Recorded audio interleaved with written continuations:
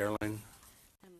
Thank you for the invitation to present the views of the CBA's Charities and Not-for-Profit section to you to the Senate Special Committee this afternoon. The CBA, the Canadian Bar Association, is a national association of about 36,000 lawyers, law students, notaries, and academics. And an important aspect of our mandate is seeking improvements in the law and the administration of justice. And it's from that perspective that we appear before you this afternoon.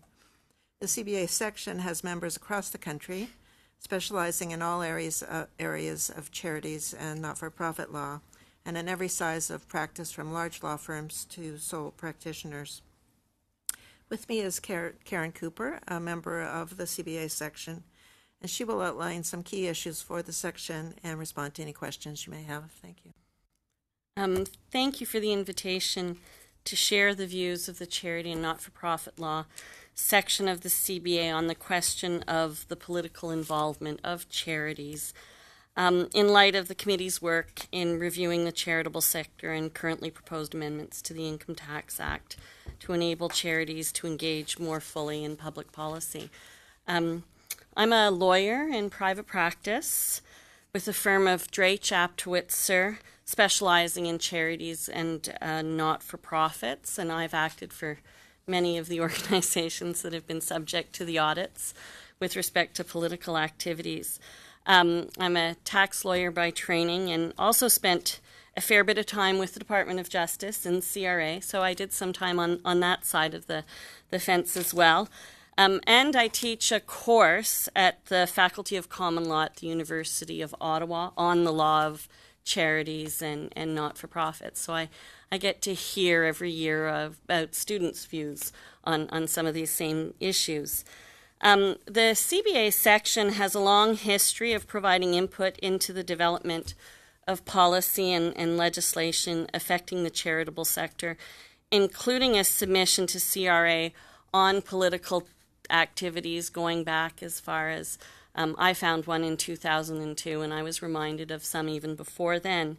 More recently, we wrote to both the Ministers of National Revenue and Finance to support the government's engagement through their mandate letters in reviewing the rules governing political activity, with an understanding that charities make an important contribution to public debate and public policy.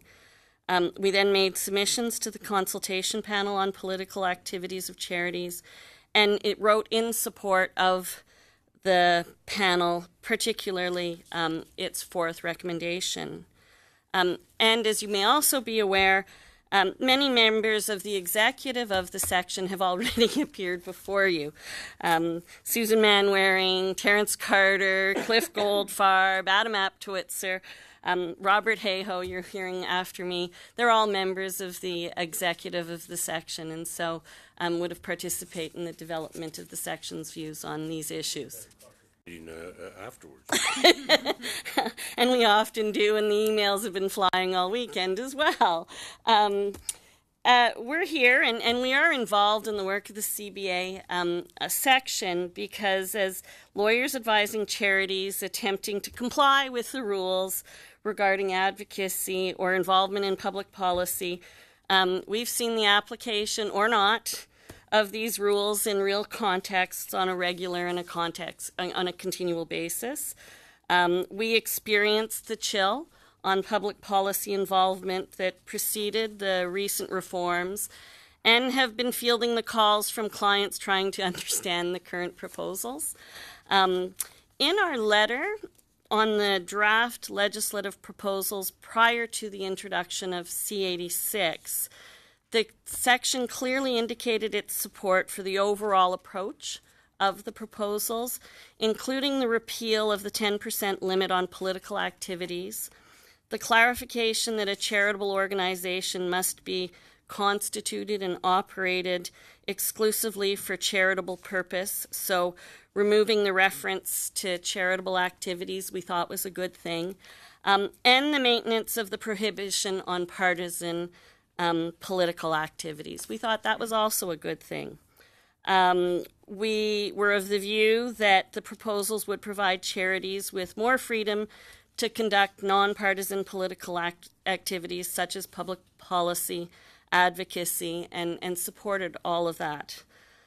We had some concerns with the draft legislation that Finance initially introduced and which remain with the introduction of C86.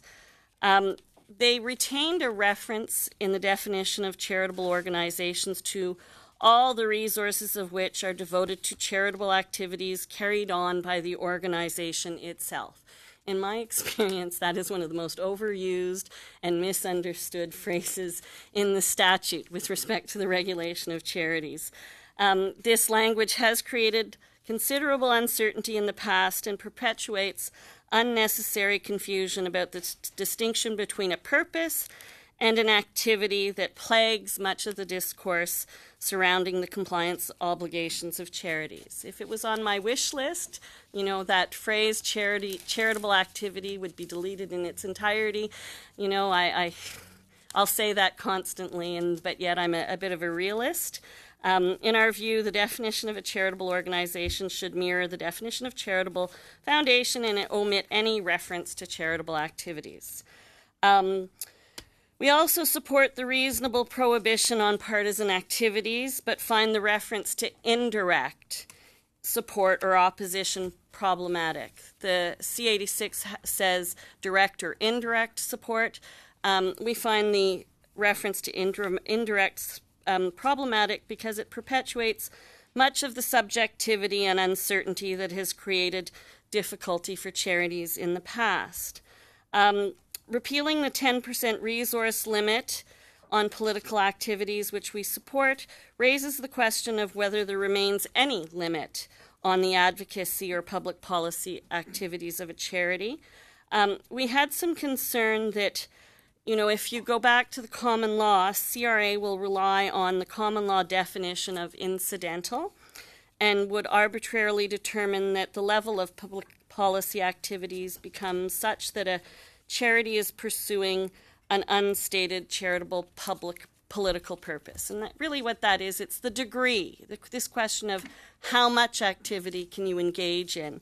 In our view, the term incidental is vague, and little case law actually emanates from Canada's courts concerning political activities. The section is of the view that the concept of subordinate, developed by the CRA in the context of its related business rules, is a better concept since that term is defined in more robust terms.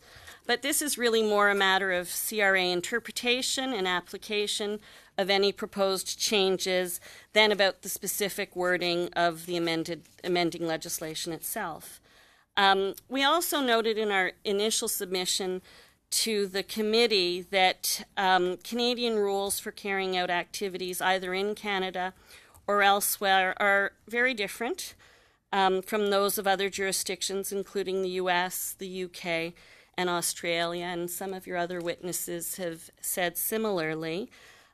Broadly, the focus of those jurisdictions is on ensuring that the purposes of the charities are promoted, while the Canadian rules focus on the activities of Canadian charities, and other examples beyond the political activity context is on direction and control by charities of their own activities, business rules, earned income rules, all of those kinds of things. As a result, Canadian charities must expend considerable time and resources on compliance rather than on accomplishing their charitable mission, resulting in less effectiveness and efficiency. Modernization and clarification of the Canadian rules would significantly help charities to focus on doing good work rather than interpreting and applying overly complex rules. Thank you again for this opportunity, and I'll be happy to take any questions. Thank you all for your presentation. It's very helpful. We'll go to questions now. We're going to start with Senator Almodovar.